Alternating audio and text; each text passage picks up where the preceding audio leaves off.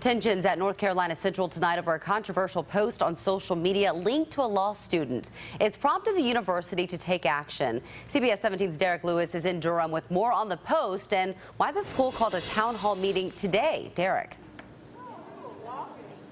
Yeah, Angela, it was standing room only during that town hall meeting here at North Carolina Central University's School of Law for faculty, staff, and students. Now, school leaders called this town hall to discuss a white student's comments on social media that some are finding offensive. The NCCU law student has been identified as Morgan Kendall.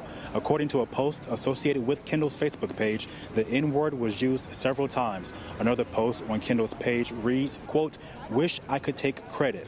And that post is referring to the homemade bombs sent to the Obamas, Clintons, and CNN. Kendall has admitted to making the post. As NCCU students I spoke with are angry. One student says she feels the university is not doing enough to deal with the issue. What I got from the meeting was that there were a lot of policies and procedures that did need to be followed. That's something we as law students are well aware of. That's insulting our intelligence at that point in telling us. We want to know where our university as a HBCU stands. Now, I tried to reach out to Kendall, but her social media pages have been deactivated. The university has responded to the students' concerns. I'll have that at 6. Live at NCCU, I'm Derek Lewis, CBS 17 News.